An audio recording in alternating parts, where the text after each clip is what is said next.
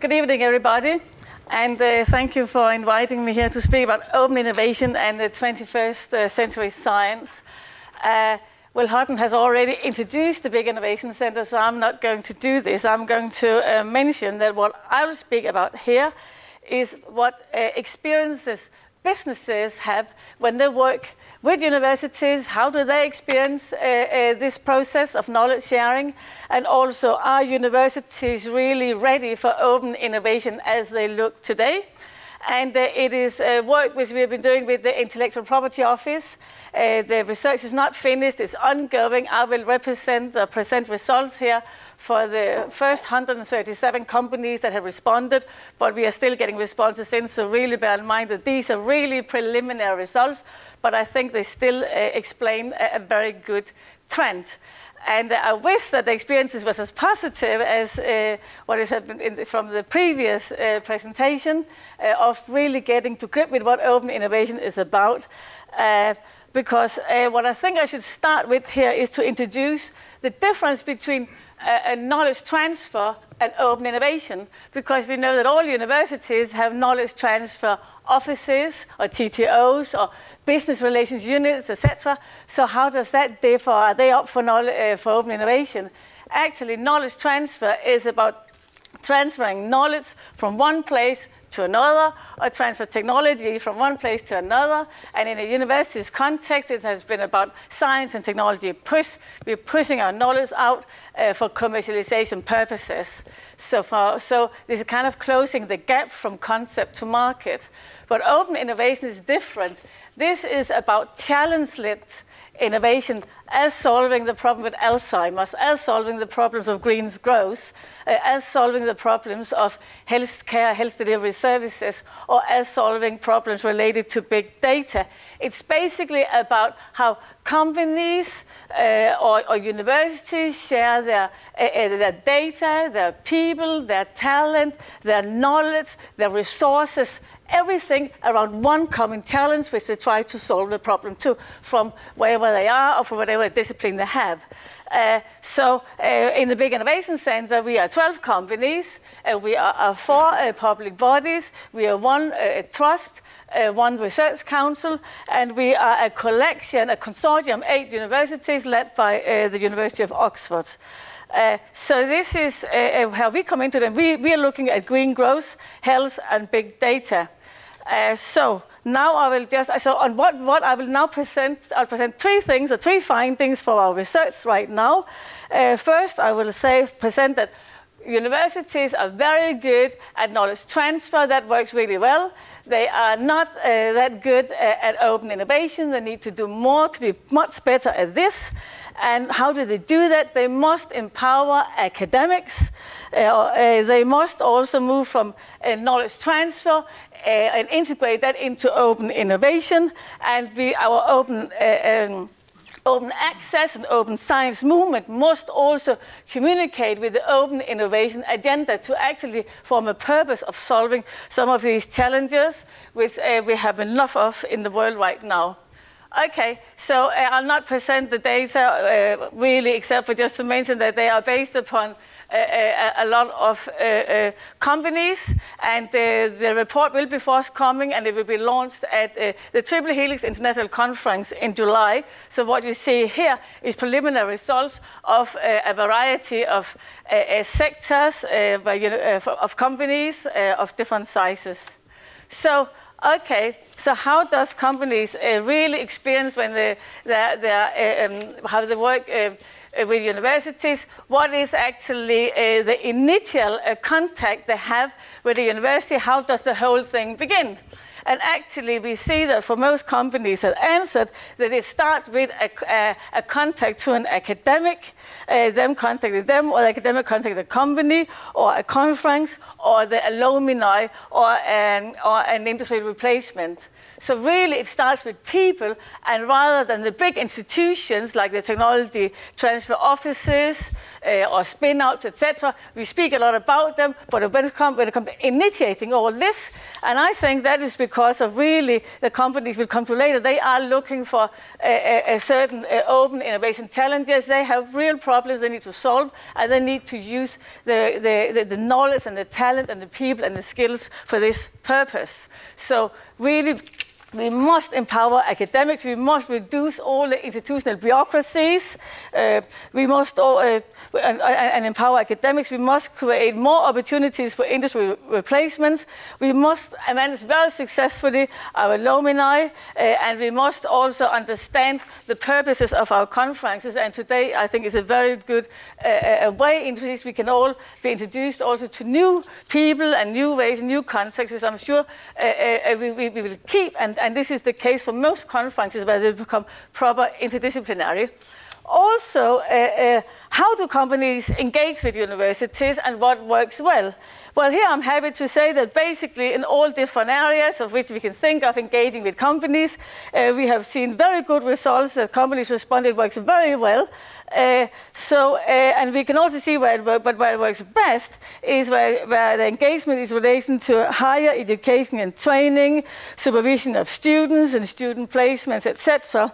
And of course, that shows still that the university's very traditional role in which they often engage with companies, or in which companies maybe perceive the way in which they should engage with universities. But what are the incentives? Why do companies come to universities? What do they want? And what works very well? Well, we see that what works very well is the traditional forms of knowledge transfer, that the company go to the universities to get access to new basic knowledge, to get access to the talent for help in academics, or do some kind of formal collaborative agreement. But what works less well is all the areas of open innovation, interactive learning, co-creation, the development of products or processes, or solving real-life problems that challenge. And also, of course, universities, therefore, when it also seems to work less well when it comes to companies working with them in order to gain a more strategic positions in markets in which universities have helped them to shape these kind of disruptive and novel new products and processes. So basically also we see here that a majority of firms, when they are working with universities, they have not really used any forms of IP, whether it is a formal IP or informal IP. So sometimes we're overrating this whole idea of how important IP is, because many companies think that it is very, very good to work much more openly with academics within universities. However, when an IP is used where it serves a purpose, the answer showed, which I'm not showing with data here, but for those who use each type of IP, whether it's formal or informal, there's about 50% of companies who says it works well or it does not work very well or work very. So there's a huge divide of the experiences of the effectiveness of IP. But except for two places, non-disclosure agreements work very well as memorandums of understanding, so the softer version of formal IP, and also the commitment and loyalty and the kind of trust between academics and companies work really well. With respect to copyright, of course, we are very supportive of the copyright frameworks, which are changing towards having exceptions and limitations to copyrights. We think that's very important, and of course it's important in the big data and open access movement. So let me see here. So basically we have this. So basically, also, when it comes to open science, how can we ensure that our open science or open access actually can result or can help open innovation. We have discussed a lot open access and big data, etc. this morning, and we are speaking a lot about releasing data, releasing public access to publications, releasing our knowledge, etc. and the rigor in this, but we need to ensure that we are releasing it for a purpose, not only for our own ref or for our own ranking, etc., but we are releasing them because we believe that generally can become a part of wealth creation in our society, that we're doing it for some kind of purpose. They should be related to the, or they are related to the government's growth agenda. We should not forget that, and you'll have the Village here in a short while.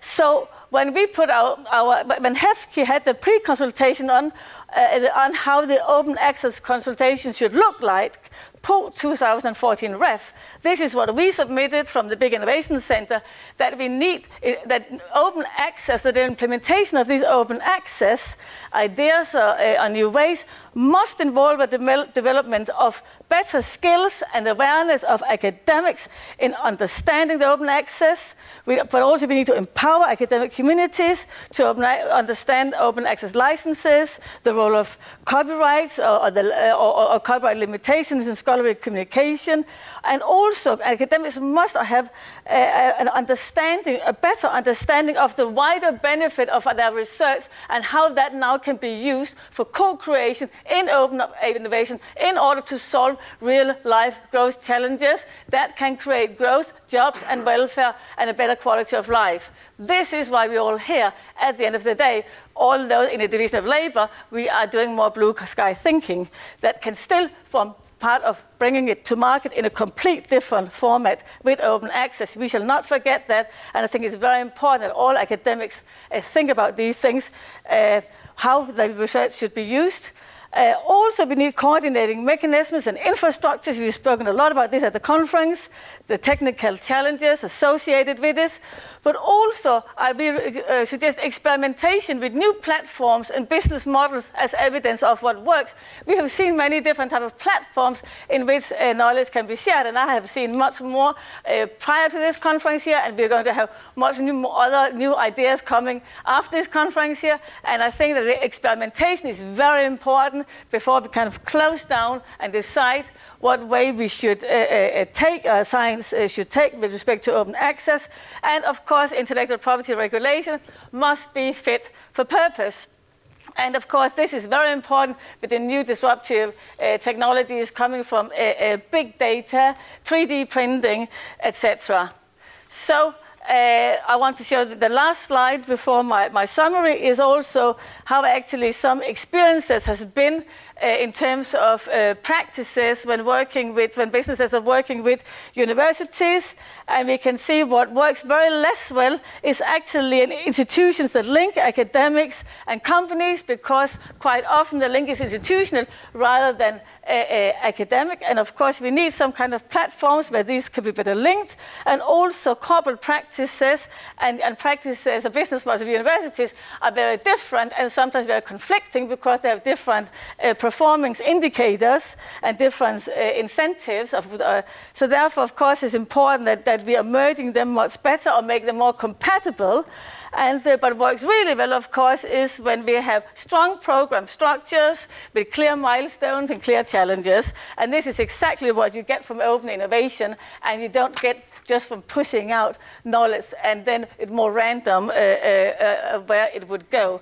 So to be successful, or to make success in academic business collaborations from the business perspective, which we have researched here, we see that we must empower individual academics to engage with businesses, and that we must engage in multiple types of relationships, and we must develop capabilities to integrate knowledge transfer with this open innovation vision. And I would actually personally go, we should actually shift entirely. We should have open innovation movements and institutions within universities.